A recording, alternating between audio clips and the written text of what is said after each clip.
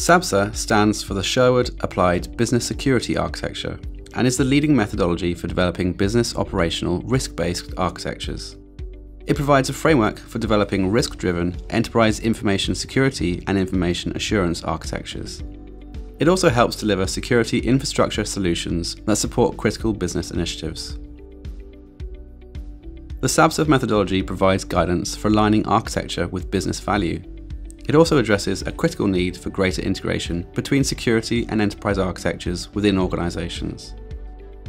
With SABSA, organizations can achieve that important risk-reward balance using a range of frameworks, models, methods, and processes to manage risk and measure performance.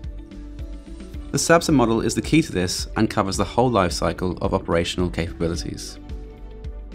The SABSA model has 6 layers: the contextual, conceptual, logical, physical, and component architectures.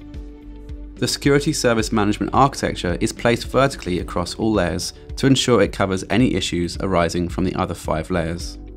Each of the layers of the architecture model is also supported by a vertical analysis based on 6 key questions: what, why, how, who, where, and when. This is represented in the SABSA master matrix. The SABSA framework is flexible, scalable, and applicable to any industry sector.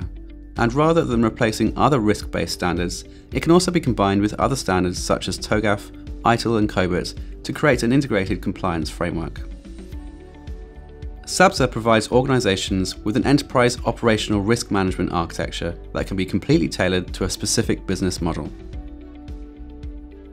Learn more about how SABSA can help you improve your organization's security architecture capability by booking your short consultation today.